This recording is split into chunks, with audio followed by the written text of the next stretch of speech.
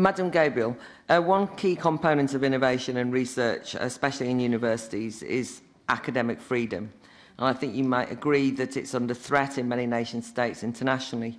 And I wanted some reassurance from you, maybe especially with your previous portfolios, that researchers need unfettered access to information, especially online, and yet things like the EU's Digital Services Act will allow the EU to set the parameters and decide what researchers and students, indeed all citizens, can see and say online.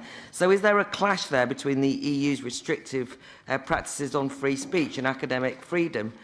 But also, so much of the enthusiasm we've heard from you for research tonight and from the Commission seems pretty prescriptive and narrow, with an emphasis on instrumental outcomes. You know, the EU must be more competitive with China or in the US. It's all about applicable knowledge, employability, and so on. Or there's even the more politicised, the idea of strengthening European identity through education.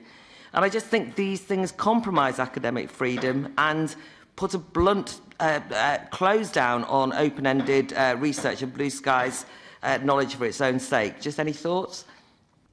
I will defend academic freedom with my full strength. I will defend the freedom for research to be led by curiosity.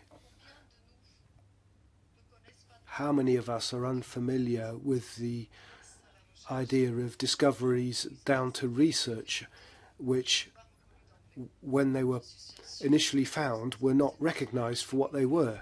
That's how I see it. I will set particular store by that balance between research, which allows us to make breakthroughs, and that's how I see the European Research Council and its importance in promoting frontier research, and also saying that today, more than ever before, together with our citizens, we must work on achieving results in openness and transparency. This must be to global challenges such as climate change or the digital transition and all the important issues that throws up, and the industrial strategy. You also touched on another question, which is open science.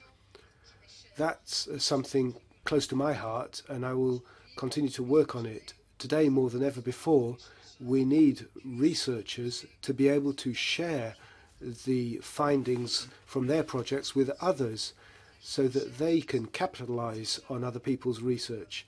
That's already happening. Publications under Horizon Europe funded projects must happen straight away. There are clear principles to be respected. It must be as free as possible and as guarded as necessary. We hope to have data which will be ones that can be reused and high quality. A great deal remains to be done.